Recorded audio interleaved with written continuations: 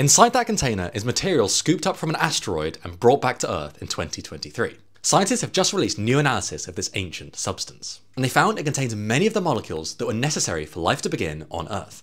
But there's a strange twist. So we found out last year that this material, harvested from the asteroid Bennu, contains a host of organic compounds associated with life. But now we found that it contains all of the bases that make up DNA, and it contains 14 of the 20 amino acids that life on Earth uses to make proteins. Plus, the scientists found evidence of salt water. It's thought Bennu might once have been part of a primitive ocean world in our solar system's youth. And if it had salt water, that would have been ideal to let these organic molecules interact, which is how life got started on our planet. So Bennu is providing good evidence that conditions for life might have been widespread in the early solar system.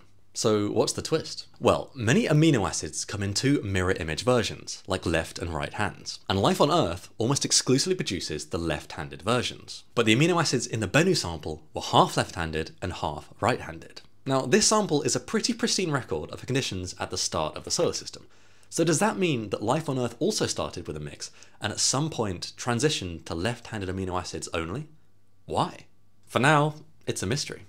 Follow earthsky.org for more.